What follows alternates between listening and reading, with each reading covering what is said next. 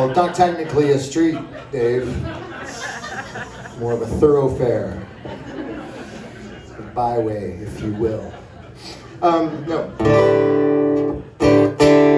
So this is a song, you know, I was saying to Jill over the Baroness, most of you know her as the Baroness, over the last little while that I feel like that COVID was a missed opportunity for me, because I said, you know, I wrote a whole bunch of songs and now the band has a whole bunch of songs and they're very up, you know, there's lots of ska stuff, there's lots of punk soul stuff, there's lots of stuff we can dance to, but all the lyrical themes are pretty dark.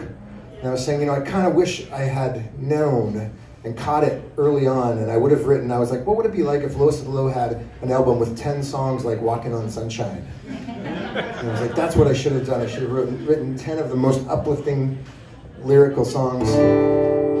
Next pandemic. 100 years from now. There's so many options. But I'm going to do this one.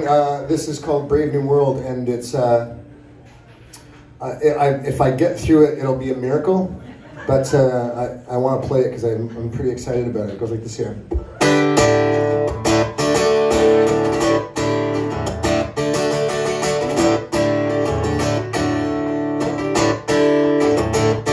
Well, this brave new world is full of cowards and liars, of Holocaust deniers, all second chances, second amendments, but who'll defend the new defendants?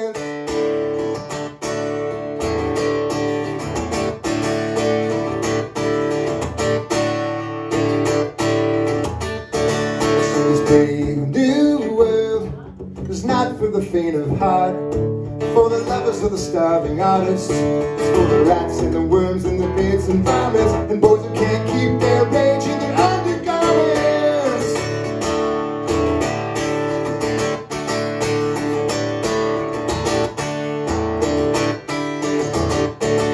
Now I just have to ask if you're an anti-fascist.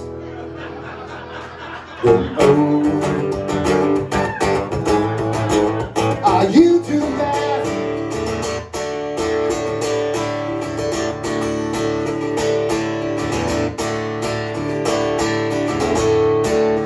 Dance to the ashes, to compassion is the fashion, to live with open hearts. We're gonna dance in the face, we're gonna rise to a new direction.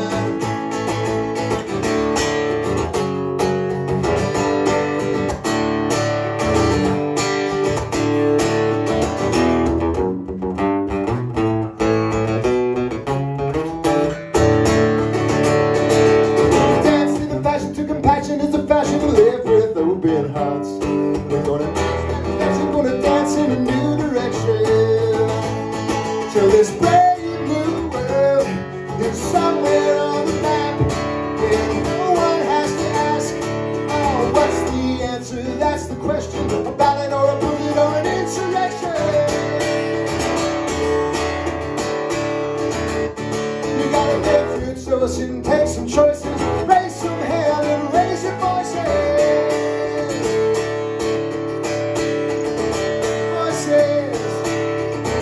Voices. A ballad of